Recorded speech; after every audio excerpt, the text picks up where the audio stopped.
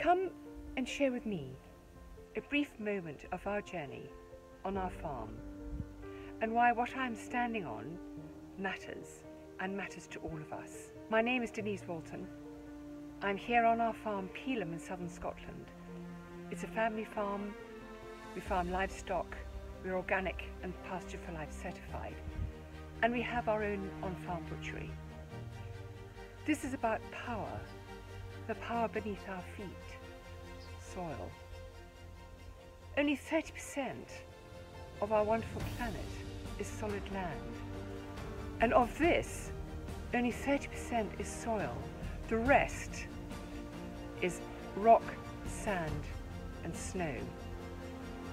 As farmers and growers, we need soil to grow our food. Soil is constantly beneath our feet, here right now, with its rich legacy of aeons of cooperation between rock debris, weather, and life. It's home to a multitude of minute living creatures who work constantly with rock debris and the debris or remains from previously living plants and animals to make soil. It doesn't just happen.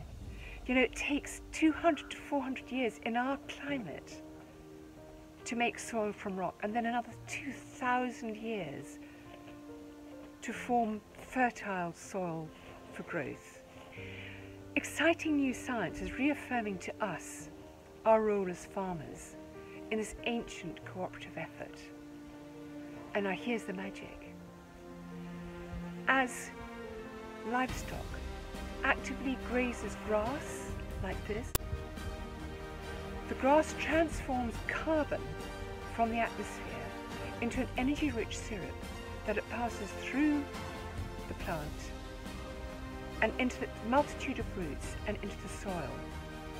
And this syrup from actively growing grass enriches the soil, enriches the grass that grows on it, and enriches the livestock and animals that graze on it, creating a nutrient-dense food in this living cycle for all of us to sustain on.